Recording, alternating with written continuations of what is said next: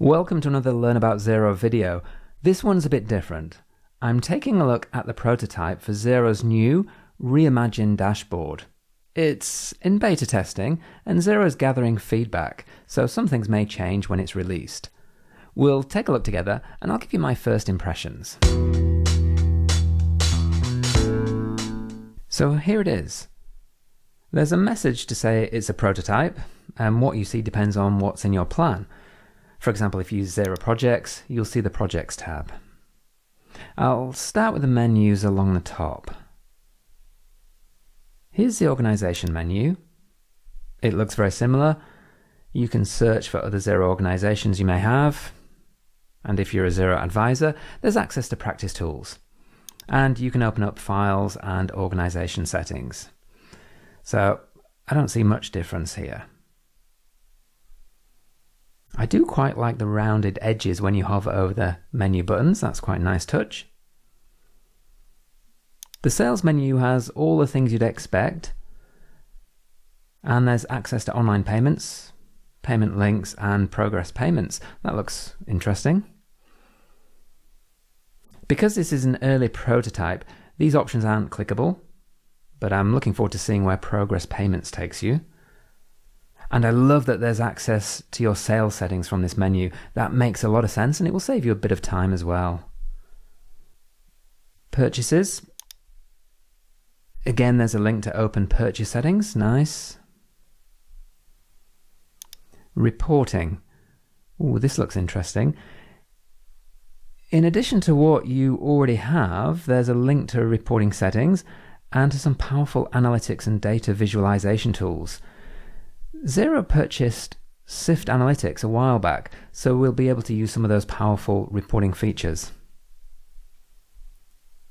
If you have payroll, you'll see a payroll menu. This is a US organization, and in the US, Xero Payroll is powered by Gusto. The accounting menu looks similar, but there's quick access to bank rules, which is handy, as well as settings. Tax, as you can see, these are options for US. Contacts menu looks straightforward. And projects, if you have that. So it looks like with these menus, you're not losing anything. There are a few more options to access important areas quickly. I really like that each menu has its own link to settings as well. I think that's a really nice little feature. The plus button looks similar. This is where you can create new transactions, contacts, and payment links. And what's this? It's JAX, or Just Ask Xero. This is Xero's AI tool for getting quick answers about your business. Ask it questions like, how much money am I owed? And it will quickly give you an answer. Search, it's the same. Search for transactions or contacts. These three dots, this is where you can open Xero's Help Center, see notifications and access the Xero App Store. And click your name to access your profile and account. Right, let's take a look at the main part, the dashboard widgets. Straight away, you can see there's a lot more information here. Here's the chart of accounts watch list. Looks pretty similar.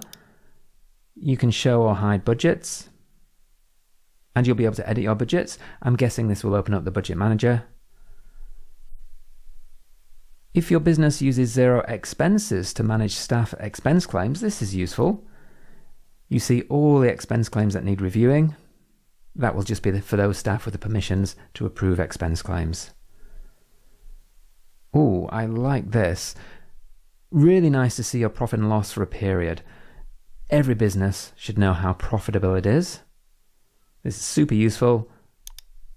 And you can change the period. Great. The cash in and out chart is similar to what we have already.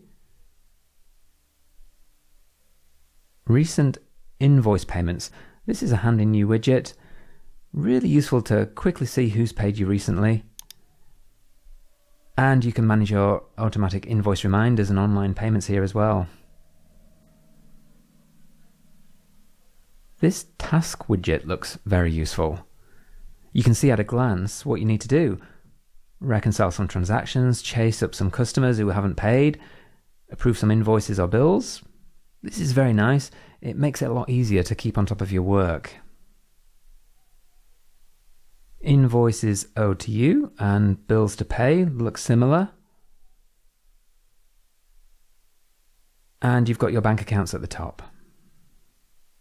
Same as before, you can customize your dashboard. This is limited in the prototype, but you'll be able to remove widgets you don't want to see. And you can add widgets. Ooh, very excited to see what you can add. And you can move things around.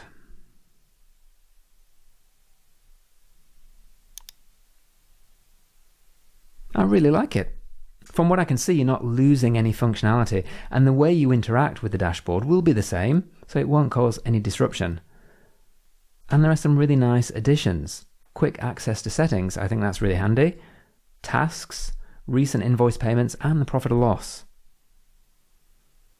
And it feels new and fresh. I'm looking forward to seeing this one once it's released and taking it for a proper test drive. So what do you think? Let me know in the comments. Thanks for watching.